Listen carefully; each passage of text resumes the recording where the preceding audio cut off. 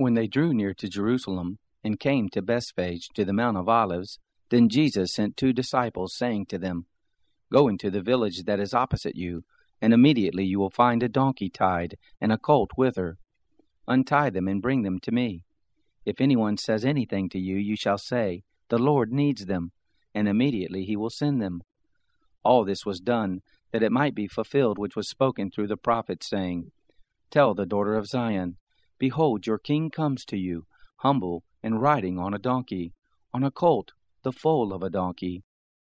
So the disciples went and did just as Jesus commanded them, and brought the donkey and the colt, and laid their clothes on them, and he sat on them. A very great multitude spread their clothes on the road. Others cut branches from the trees and spread them on the road. The multitudes who went before him and who followed kept shouting, Hosanna to the Son of David! Blessed is he who comes in the name of the Lord! Hosanna in the highest! When he had come into Jerusalem, all the city was stirred up, saying, Who is this? The multitude said, This is the prophet Jesus from Nazareth of Galilee. Jesus entered into the temple of God, and drove out all of those who sold and bought in the temple, and overthrew the money changers' tables, and the seats of those who sold the doves. He said to them, It is written, My house shall be called a house of prayer, but you have made it a den of robbers. The blind and the lame came to him in the temple, and he healed them. But when the chief priests and the scribes saw the wonderful things that he did, and the children who were crying in the temple and saying, Hosanna to the Son of David, they were indignant, and said to him, Do you hear what these are saying? Jesus said to them, Yes. Did you never read? Out of the mouth of babes and nursing babies you have perfected praise. He left them and went out of the city to Bethany and lodged there. Now in the morning, as he returned to the city, he was hungry. Seeing a fig tree by the road, he came to it, and found nothing on it but leaves. He said to it, Let there be no fruit from you forever. Immediately the fig tree withered away. When the disciples saw it, they marveled, saying, How did the fig tree immediately wither away?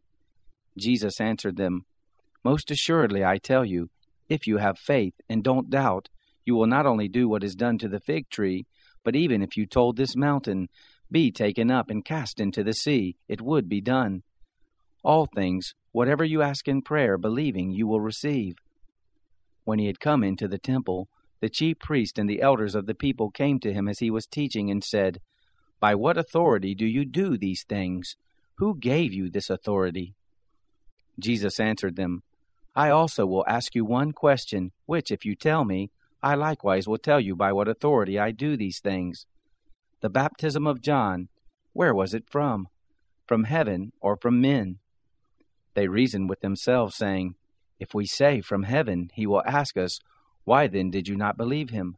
But if we say from men, we fear the multitude, for all hold John as a prophet. They answered Jesus and said, We don't know. He also said to them, Neither will I tell you by what authority I do these things. But what do you think?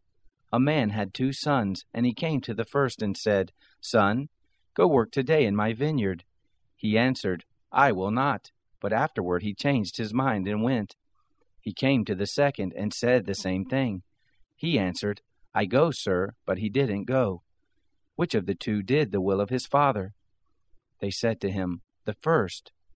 Jesus said to them, Most assuredly I tell you that the tax collectors and the prostitutes are entering into the kingdom of God before you. For John came to you in the way of righteousness, and you didn't believe him, but the tax collectors and the prostitutes believed him. When you saw it, you didn't even repent afterward, that you might believe him. Hear another parable.